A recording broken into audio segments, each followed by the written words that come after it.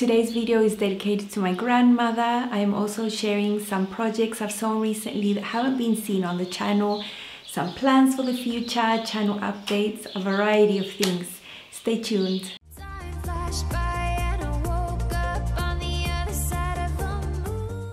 Hi sewing friends, I'm Karina. This is Lifting Pins and Needles, a channel all about sewing, limitless sewing. Welcome back if you're always stopping by and if you're a long-term member of this community. Lately, in the last couple of days, I've had a huge influx of new subscribers and I'm so grateful for that. Thank you so much for joining me. If you're brand new to the channel, here you'll find 2 to 3 weekly sewing videos, and all of them have a lot of practical things that you can take away for your own sewing. If you just stumbled upon this video and you enjoy what you see, you find valuable content for your sewing, consider subscribing, tapping on that bell so you get notified when a new video goes live. Before I hop into sharing some sewing plans and the unseen projects I've sewn that I've promised, I want to share other news, other things that if you're interested in me beyond the sewing content that I bring you, I hope you will keep watching this little segment. I mentioned I was dedicating this video to my mother's mum, my grandmother. Now, something happened early this week that was expected, and it is that my grandmother passed away, 91 years old. Her health had been fragile for a long time, mainly in the last 2 years, but within the last 2 months had been gone downhill really fast. She was not in great condition and she needed to rest, and that happened early this week. So it's a bit hard to talk about her. I keep tearing up, you know, and I don't want to do that on camera. She was a lovely lady. She was 91 years old. She came from the generation where everyone used to sew. She was a seamstress. She had a singer machine, those old threader ones. And I tried to learn how to use it several times during my teens. I just couldn't get the rhythm right on that pedal, and she tried to teach me. When I was about 20, I'd lost a lot of weight for health reasons, and I wanted to alter some clothes. I took them to her house and tried to take in the side seams, and I was not able to do that myself, and she helped me. She did it, you know, with her machine that she knew inside out. Her hospitality in her home every time I visited was amazing, and she was just a very lovely lady. This is really when being far away from your family, and I mean really far, I can't go there and support my mom and my family through this, is really hard. But you know, we've been in touch, and you know, they seem to be coping really well. She was expected to pass away for a long time, but she just kept fighting, you know, she was a fighter. So I'm dedicating this video to her. Her name was Elsa, the same as my mum's name. I'll put a picture here so you can see when she used to be young, you know, with husband, and I think it's my aunt there on the picture. Lovely lady who dressed in colors just like me. So that is what I wanted to say about her. Very big influence in my sewing life as well, you know. Now, one good news that I wanted to share with you. Now, there is a big website where I post pattern reviews. When I put a video, I usually write a pattern review on patternreview.com. That's the name of the website. It's a big website, big community, and I've been a member since last year. I participated in some of their contests. Really fun and useful website to find information about patterns you're planning to make, because you'll usually find good reviews, really honest reviews from people that have already made them. So I'm quite active there. If I made the Presto tunic, for example, what I'm wearing now, you will find the review that I've written there, very detailed. And they got in touch with me a few weeks ago asking me if I would like to be featured as a member in Focus. And of course I said yes. I answered their interview that is about my life and my sewing background, and they put together such a lovely blog post and sent it out on their newsletter just a few days ago. And I think because of that, I've had a huge influx of new subscribers, because of course I mentioned my YouTube channel and how that is an integral part of my sewing life at this stage of my life where I'm not able to work as a midwife. So if you're interested to read, you can read that. I'll put that down in the description box for you to have a read. And if you came from there, from reading that Member in Focus, welcome to this channel, and I hope you enjoy what you see. I also want to take a moment and say a huge thank you to all the lovely ladies that have joined me on my Patreon page. I set this up over a month ago with really realistic expectations, you know, because it does take a financial commitment to be there. So I'm very grateful for those of you who took the plunge and joined me there, and it's been a really nice experience to have interaction with you in an almost daily basis. I'm quite active there, maybe too active. you let me know if you're watching. But basically I've been sharing a lot more there than I can share here on the channel. Sew-alongs, extra bonus footage from some of the videos, and you know, it's just been a really nice experience for me. And so all the support received through the Patreon page is going to a savings account that I am working really hard in able to purchase a new computer. The computer I have is 5 years old. It's a Lenovo. It is not a good computer, and the process of editing takes longer than it should. The process of rendering takes 6 hours. It's just making a barrier to what I do. And you know, if I have a new computer, I will have a much better quality of life, meaning I will have more time to sew, produce the content, and not spend hours upon hours upon hours editing, which is very frustrating, but part of it, part of having a YouTube channel and producing the content to the level that I'm happy to share it with you, you know. Thank you so much for your support. Myra, Jane, Jan, Pauline, Wendy, CW, Pan, Suzanne Black, Bran, Kat, Liz, Chris, Polly, Joyce, Bonnie, Georgia, Rhonda, Gillian, Crystal, Lorianne Payne, Laura, Meg, Vignette Francis, Sandra, and Christina. So thank you so much to all of you. Not all the ladies wanted to be mentioned. I did ask individually and some preferred to stay anonymous, and that is absolutely fine. I have added one more benefit to Tulip, Saffron and Orchid supporters. So if you're interested to know about that, I will link down below my Patreon page if you want to have a look. You don't have to commit to anything, but if you have no idea what I'm talking about, you can go and have a look at my Patreon page. Thank you. I want to share with you some of my sewing plans, only some of them, and they will extend towards December. Now, I will be traveling to Chile December the 1st, and I will be returning home January the 19th. It's sort of 6 to 7 weeks, and I'm going to be working really hard this month to have content in advance. I will continue working over there at my parents'. I have a sewing machine and a serger, and I always travel with my cutting mat and rotary cutter and basic supplies that I need. So I can still keep making and producing videos at a smaller scale. I'm just giving you a heads up that from now until mid-January, I will probably be just having twice weekly videos, because that is all I can do as a one-woman team that does it all. I really can't do any more than that for this period of time. But then coming back into 2020, I will be full on back to 3 times a week. And I know my channel is going to suffer financially for that for this period. But you know, I need to go visit my family and spend time with them, and so I'm willing to take that, you know. So what plans do I have, and what you'll see from now, November, December sort of thing. I'm working on a coat pattern test at Love Notions. It's a super cool coat. It's called Octave Coat, and I'll put a line drawing here. I have been authorized to share this before its release, you know. And I will be making the one with a shawl collar. There's one with a hood, and there's a belt option or a button closure option. It's got these really cool pockets, and I'm going to be making it in this red fabric. Now it's looking really blood red there on the screen, but it's a more darker red, and this is some sort of, it's like a wool blend sort of twill sort of thing. It's not heavyweight, I would say it's medium weight, but totally appropriate, and it's the only fabric I could find here in Brazil. Like, I'm not gonna find like boiled wool, and even if I found it, I would never wear it. Like, I would never wear that coat, and I always want to make things I can wear, you know. And I'm gonna be making it fully lined, and I have this satin charmeuse. The fabric actually has no stretch. I'm working with a woven, and I'm actually working on this right now. I'm working on the muslin, and I'm excited. I'm not sure when this pattern will be released. But I'm excited to have a red coat. I haven't had one since I was a child. I think that was the last time I had a red coat, you know.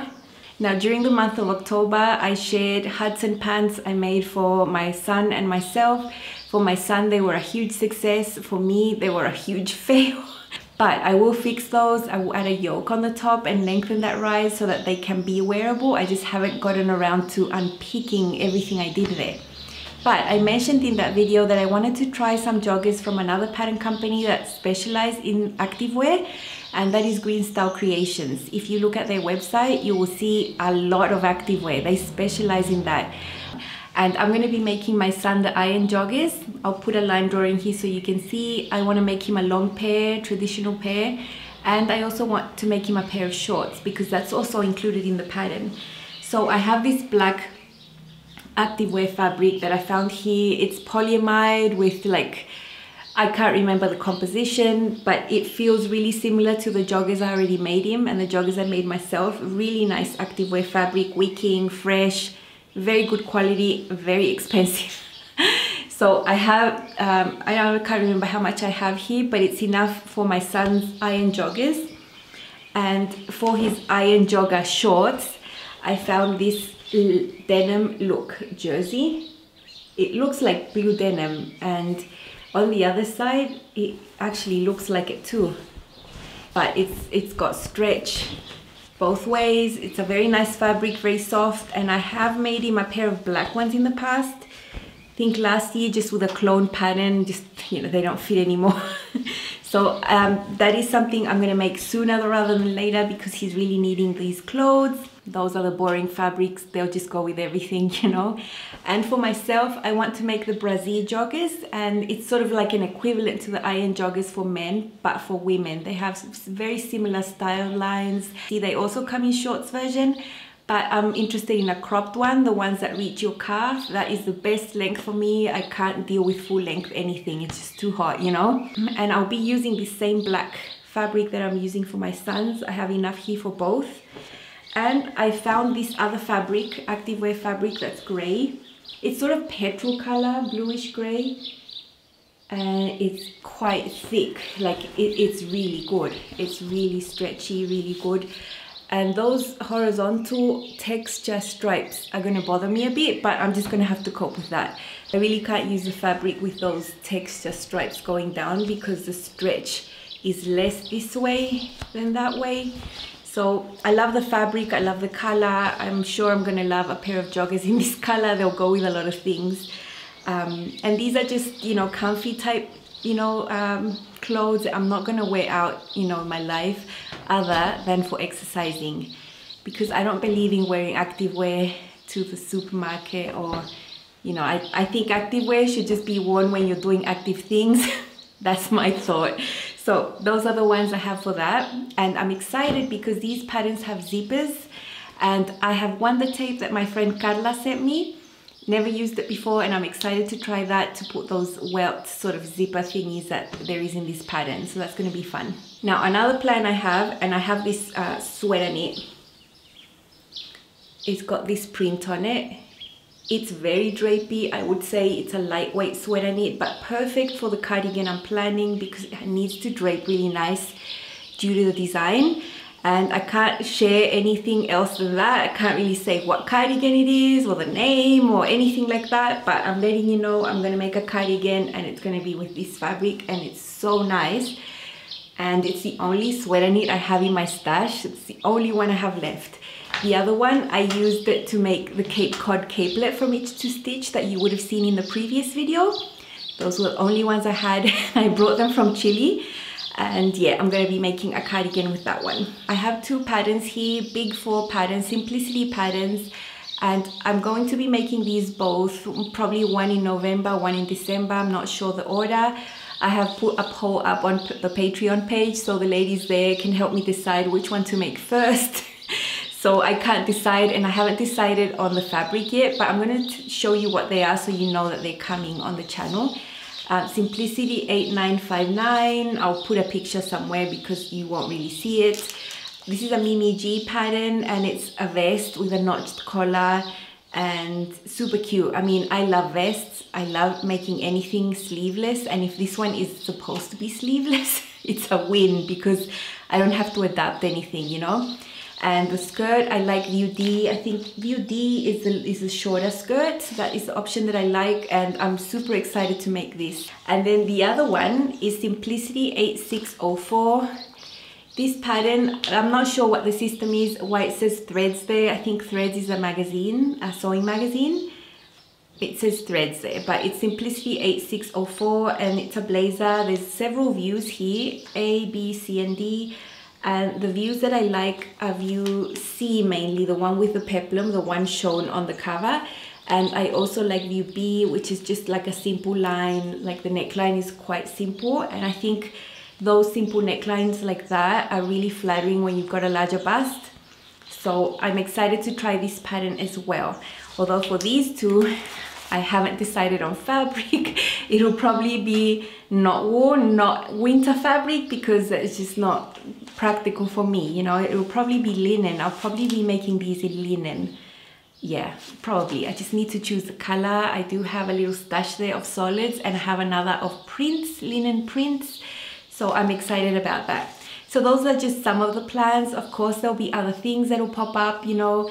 I have a leaf lining. For me is really good because it takes away the anxiety of not knowing what my next video is going to be. You know, my sewing has changed dramatically since I started a YouTube channel. Before starting a YouTube channel, I had no plans. I just sew whatever I want, whenever I want, and I wasn't sharing it anywhere. It wasn't being scrutinized, the quality of the sewing, you know.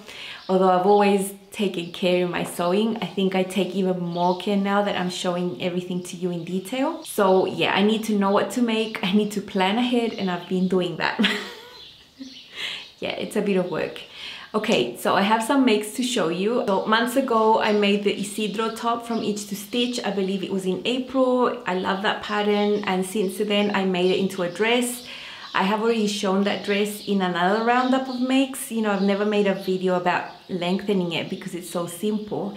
And I always knew this was gonna be a repeat. It's such a nice design for a knit top. The shaping is amazing. And for this one, I sew a size 10 around here, then a 12 at the waist, and then I make it a 14 when I lengthen it into a dress, just to make sure that the full hip has enough ease, because the top is designed to hit the high hip, so it's a different draft, you know.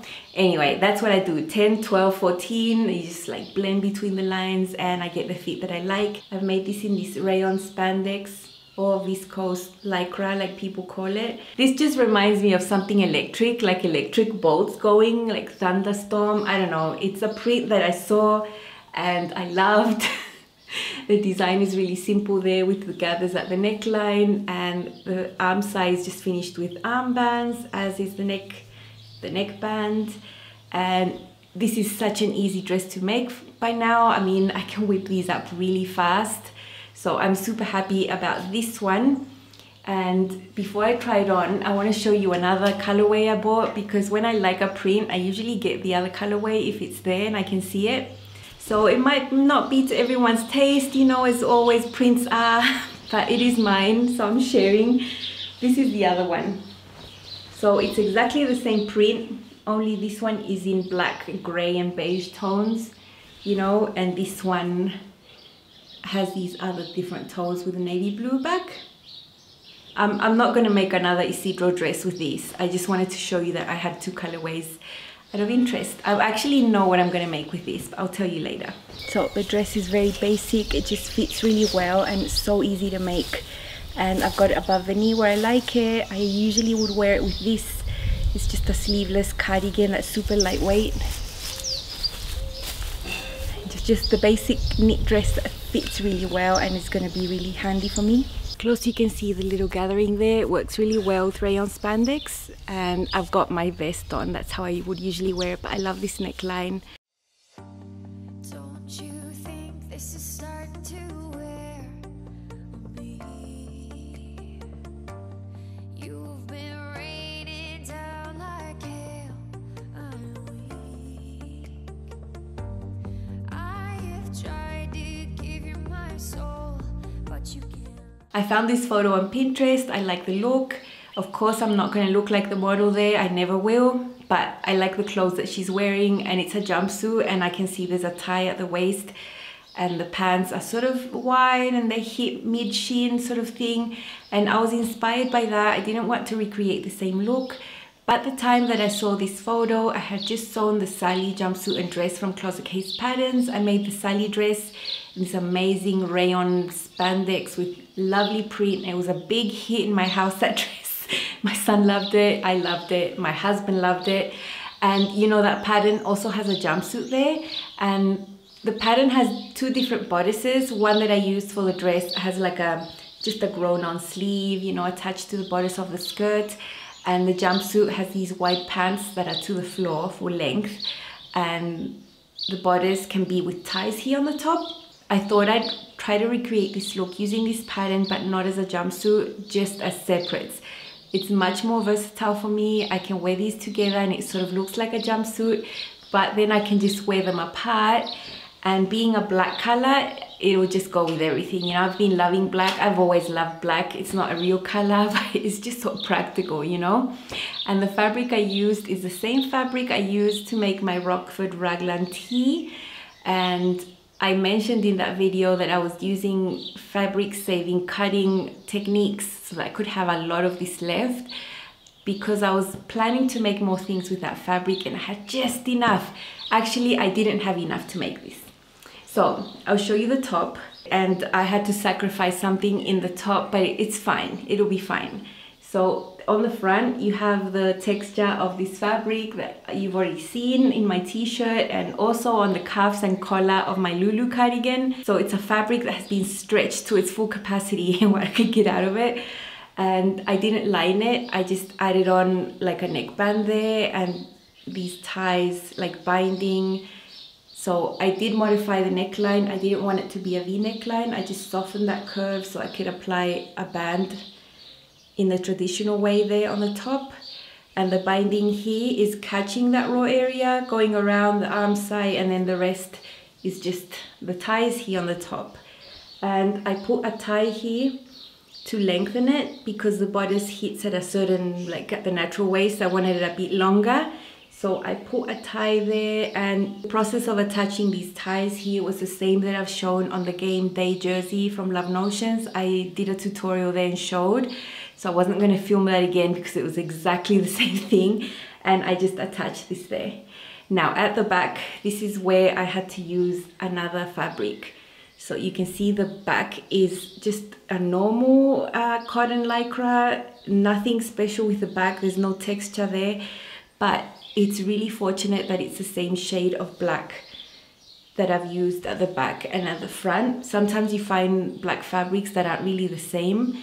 Well, I don't know how it shows up on camera, but in real life it looks the same, so that's good. So yeah, that's what I did. I really wanted to get the top out of the little tiny scraps I had left. And what I did with the pants was make the pants as usual, eliminating that front pocket because the pattern has like a pocket there. I never do that. And what I did to the top of these pants was drop it by an inch, because these are meant to hit at the natural waist because they attach to a bodice that makes up a jumpsuit, right? And I'm not making a jumpsuit. So I didn't want the pants to go all the way up because I wanted to attach a yoga waistband, and that was going to add the length that I took away when I dropped it an inch. So when I dropped it an inch and then added a yoga waistband that is wider than that, this sits high-waisted where I wanted it to sit because the top is sort of cropped, you know. I don't want to be showing my tummy at any time in my life at all. So I've done that. It's super easy make. The legs, I just made them as long as the fabric would allow me, and they hit sort of mid-shin like I wanted them to. Even if I wanted to make them full length, I didn't have enough. And the same as I did with the Rockford raglan tee, I just serged the edges and left them. So they've been serged and left there because this fabric is really bulky. If you fold it up and try to hem it, it's just gonna look terrible. So this is a rare exception that I will do this, and the serger makes it really nice and neat at the bottom, and it's black on black, so you can't really see.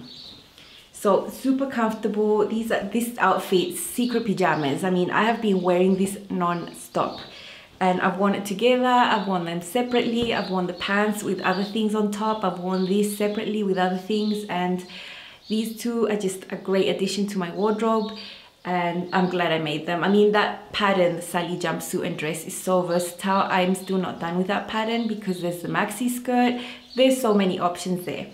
And I wanted to show you this fabric, this one, because I want to make another Sally dress with it. For this dress, I want to use this bodice with the straps at the shoulder and then add the skirt that comes with the pattern, short, you know, short.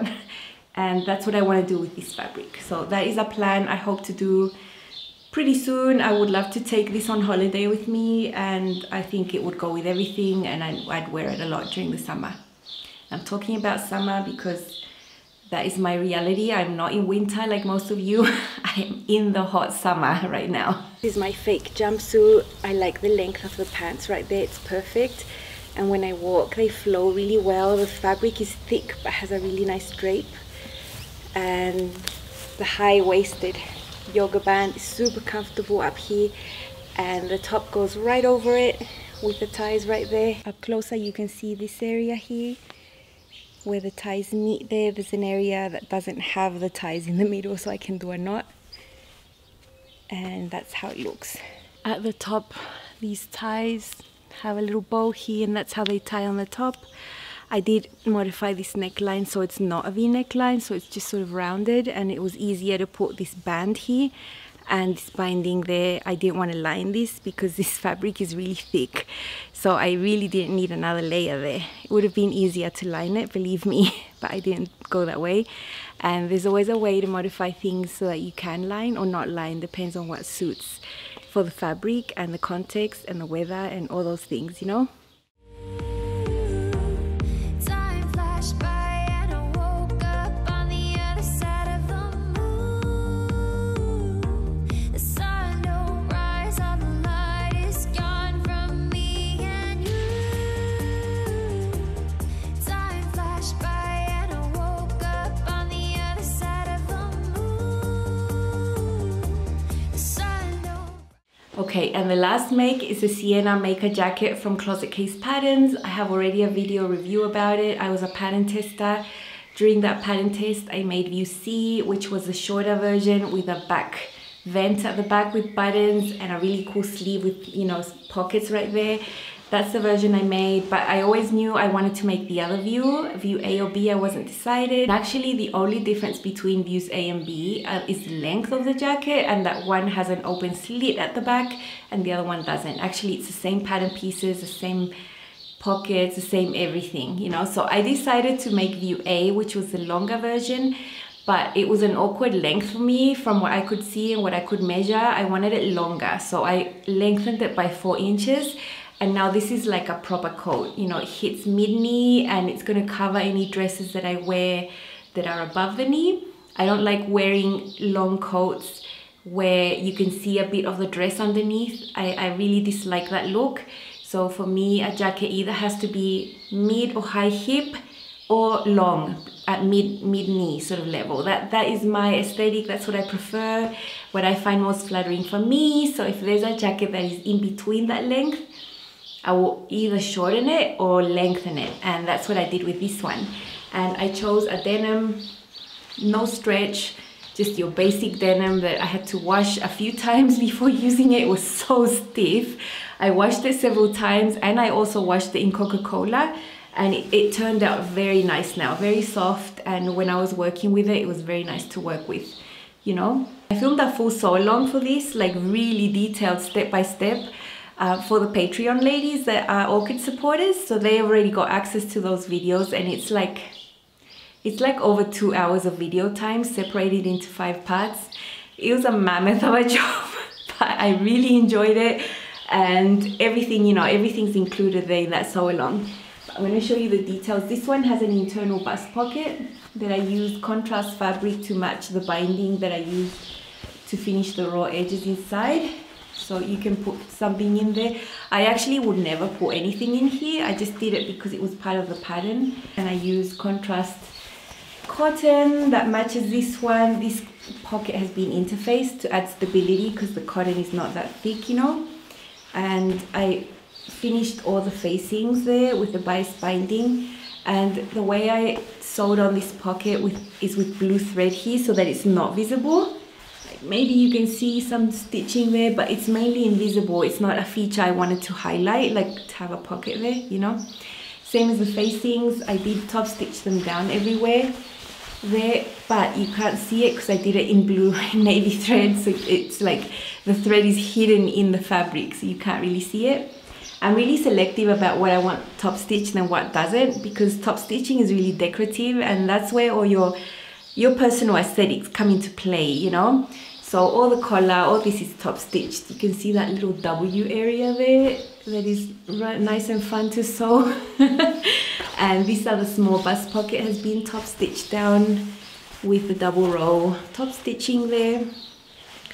And okay, this little opening there is really fun to sew. It's where the belt goes through.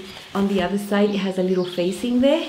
I did decide to highlight this and top stitch it in the color so that you could see it, because I think it's a cool feature. And on the other side, you have this little strap with the D-rings, holds the belt together. I don't know where I got these 2 D-rings. They were in my stash. I probably took them out of something I bought in the street markets in Bolivia and kept them there for a rainy day, you never know. And I had them, or else I wouldn't have been able to make this jacket properly with this, because I don't know where to buy this here, really. So that's what that has there. And then the deep hip pockets on each side. And at the back, there's a huge slit. I'm gonna stand up. Big slit there. Has been top stitched down. It's super neat and it goes to the bottom. Now I also didn't top stitch the hem with contrast thread. I did it in navy so you can't see it. The same as the sleeves. I like hems to be nice and clean, and yeah, you can see the stitching line there in navy. I think it looks much better had I, than if I'd done it in the golden thread. The center back seam has a row of top stitching on one side and on the other, and inside these have been folded under, and it's super neat. Like there's no raw areas anywhere, and the side seams have been serged and pressed open. That is my preference for side seams. If possible, I like to press them open. They just look nicer and press better, This is my sienna jacket. You can see the length where it hits me, and like this presto tunic is the length I like in my dresses. It'll always cover the hem of dresses. So this is my preferred length. I lengthened it by 4 inches. And now this little thing here, this opening, I found it tricky to figure out what I needed to do. But basically this belt goes in through here. And you can wear it sort of just like that and then pass it through the D-rings. I think you can wear it like more open like that, or this can go all the way around you like that and then close up here, there. So I think that's how it goes. Up closer you can see this little vent here opening for this belt. You can make it tighter, and the pockets there. And up here you can see how this collar hangs super well, this notched area right there, and the top stitching, length of the sleeve. So that's how it fits, and I love it. I'm gonna wear this a lot because it's denim, it just goes with everything, and it's not that formal, and it's a bit more dressed up. I don't know, I love it. I have tried to give you my soul, but you can't love something you own. It's too late to repair what we made. What can I do? Time flashed by and I woke up on the other side of the moon. The sun don't rise, all the light is gone from me. I hope you enjoyed this video. I know I don't do these types of videos very often where I touch on a variety of topics, but I think the timing was right for this. I really wanted to talk about my grandma, thank my Patreon supporters, and talk to you about the plans and show you the make, so this video came to be. Thank you so much for watching. I will see you soon with another sewing video. Please like, subscribe and comment because I will reply, and I will see you soon. Bye.